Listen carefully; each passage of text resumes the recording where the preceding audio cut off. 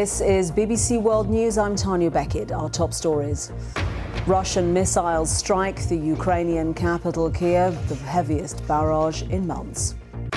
The attacks come as world leaders meet in Germany. They're discussing how to offer Ukraine more support. We have to stay together, because Putin has been counting on from the beginning.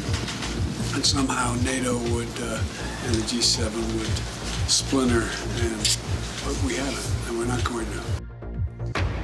More than 20 teenagers are now known to have died at a nightclub in South Africa, and it's not yet known why.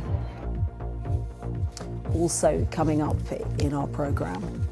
How could I dance with another?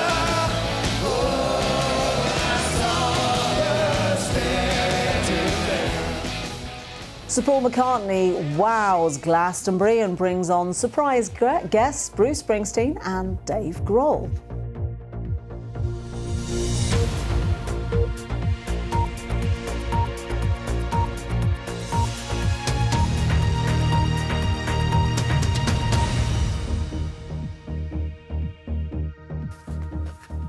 Hello and welcome to BBC World News.